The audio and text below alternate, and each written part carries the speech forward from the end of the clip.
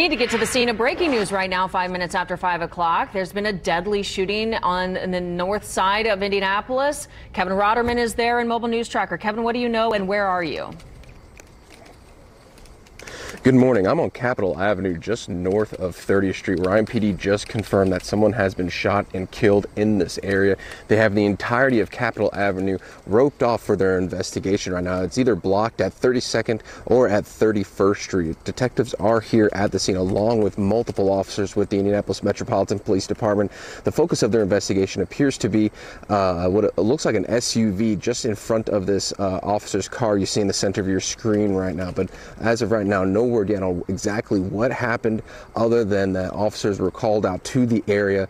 They found someone with injuries consistent with a gunshot wound, and that person was pronounced deceased. So this is an active scene right now. I'm going to try to gather as much information for you, and I'll bring that to you right here on Daybreak. Reporting live on the near north side in the Mobile News Tracker, I'm Kevin Rotterman. All right, yeah, as soon as there's new information, we know you'll be able to jump in. Kevin, thank you.